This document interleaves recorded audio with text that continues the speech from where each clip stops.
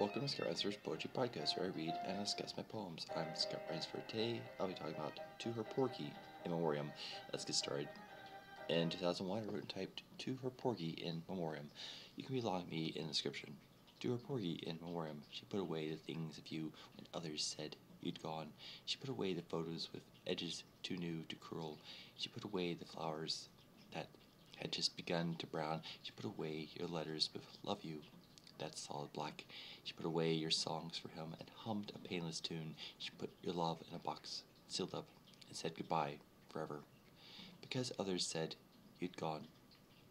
Too young to say, remember when, too young to bury her best friend, too young to wake each night from crying, too young to know she can forgive you for dying.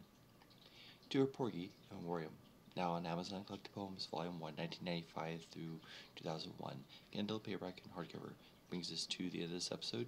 Hope To Her Porgy in Memoriam was beneficial to you. As always, thanks for listening to Scott Ransopher's Poetry Podcast.